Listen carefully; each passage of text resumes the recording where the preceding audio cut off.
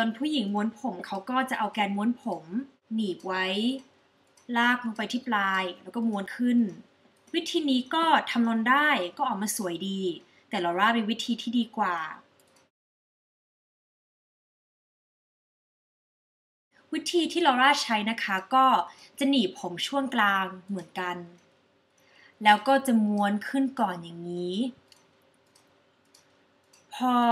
ม้วนขึ้นแล้วก็ทิ้งไว้สัก 2-3 วินาทีก็อ้ากลิปนะคะกดที่นี่นะคะแล้วก็กลิปมันก็จะอ้าเอง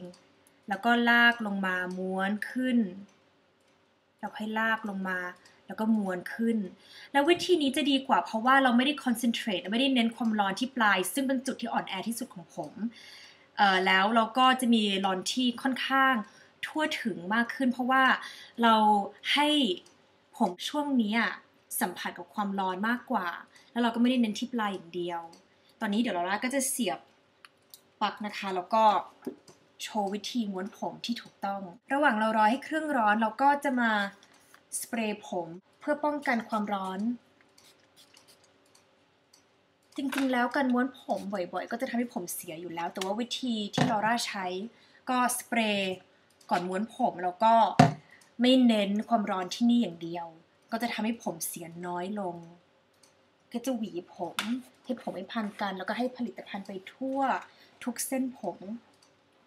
เราก็ต้องแบ่งผมเพื่อทำให้ทุกอย่างง่ายขึ้นแบ่งผมออกมาเอากิ๊บหนีบ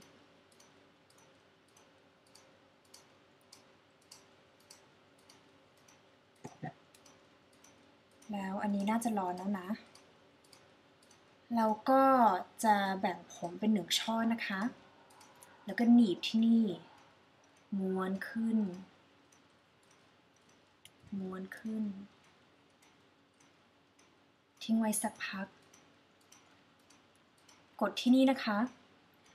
แล้วกิ๊บก็จะอ้าลงไปข้างล่าง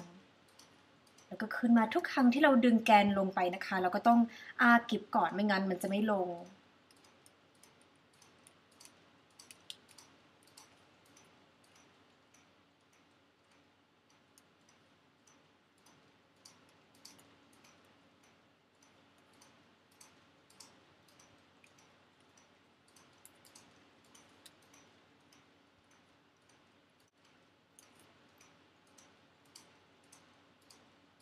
แล้วเราก็จะอ้ากลิปอีกทีแล้วก็ปล่อยผมลงมาอย่างนี้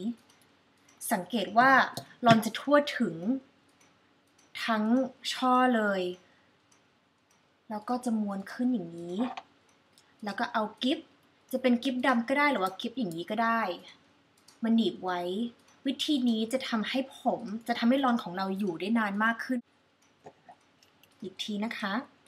ก็หนีบช่วงกลางม้วนขึ้นไปที่โคลนม้วนขึ้นไปแล้วก็กดกิ๊บแล้วก็ลากลงมาม้วนขึ้นไปอีกลากลงมาม้วนขึ้นไปสังเกตว่าช่วงที่อ่อนแอที่สุดของผมจะไม่ได้สัมผัสกับความร้อนนานเกินไปก็ลากลงมาแล้วให้มันแตะความร้อนบ้างจะได้เป็นลอนแล้วม้วนผมขึ้นมาแล้วก็ปล่อยอ่ะเมื่อกี้นี้โดนคอเจ็บจังเลย พอดีตอนลอร่าถ่ายวิดีโอแล้วก็สอนวิธีทำมันจะแบบใช้สมาธิมากกว่าก็แยกประสาทไม่ค่อยได้ก็เลย ก็เลยเจ็บไปเลยสำหรับวันนี้ลอร่าก็จะม้วนออกทั้งหมดนะคะบางครั้งถ้าลอร่าไม่อยากให้ลอนกลืนด้วยกันลอร่าก็จะแบบสลับม้วนออกม้วนเข้าแต่วันนี้ลอร่าอยากให้ลอนแบบสะบัดออกไปบางคนเขาก็อยากจะทำลอนที่ปลายอย่างเดียวถ้าอย่างนั้นก็เริ่มต้นในจุดที่ไม่สูงเท่าลอร่าก็ได้แต่พูดจริงๆแล้วในอากาศของเมืองไทยมันร้อนแล้วมันชื้นถ้าเกิดเราไม่ได้อยู่ในแอร์ตลอดเวลานะผมเราจะแบบลอนของเราจะคลายง่ายมากคำแนะนำของลอร่าก็ทำให้ลอนมันแน่นที่สุดเลยแล้วมันก็จะคลายเอง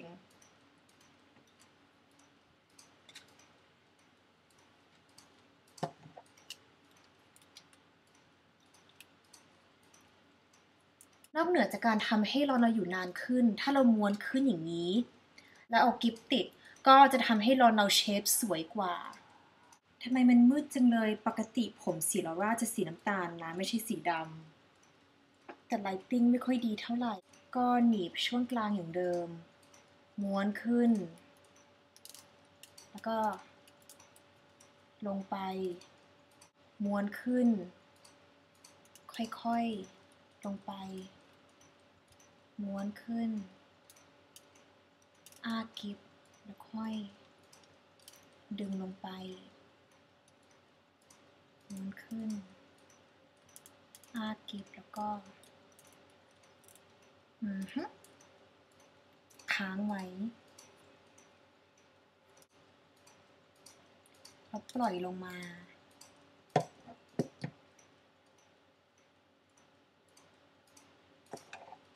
ม้วนขึ้นหนีบ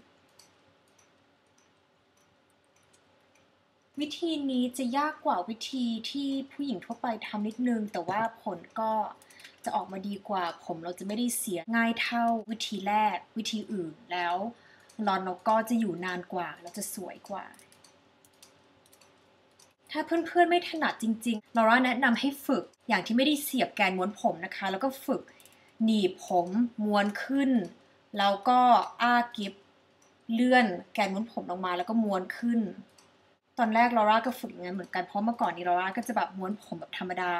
แล้วก็พอพยายามม้วนผมอย่างนี้ลอร่าก็จะแบบ give up เลยแบบทำไม่ได้แล้วกลัวผมเสียถ้าเกิดค้างผมไว้ในความร้อนนานเกินไปก็เลย give up แล้วก็ทำอย่างเดิมแต่ตั้งแต่ลอร่าซ้อมวิธีม้วนผมอย่างไม่ได้เสียบปลั๊กลอร่าก็เริ่มชำนาญมากขึ้นวิธีนี้ก็จะดีมากเหมือนกันสำหรับคนที่แบบผมยาวเหมือนลอร่าหรือว่ายาวกว่าด้วยซ้ำเพราะว่าลอร่าสังเกตว่าตอนลอร่าผมยาวกว่านี้อีกเมื่อไหร่ที่ลอร่าม้วนผมนะมันก็จะอยู่ที่ปลายอย่างเดียวเพราะว่าผมเราจะหนักมากกว่าแล้วรอนเราก็จะต้องแบบคลายอยู่ไปข้างล่างอยู่แล้ว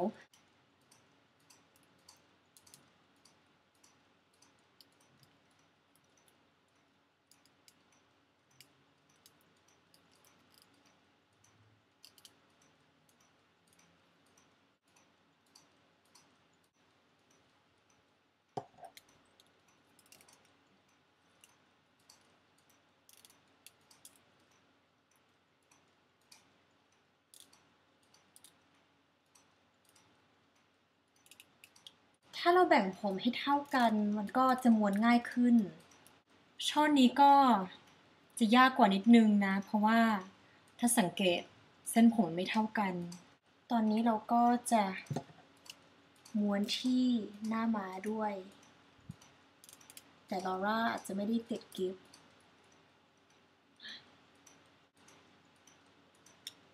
หน้าม้าเราก็จะมีเชฟสวยๆที่สะบัดไปข้างหลังอย่างนี้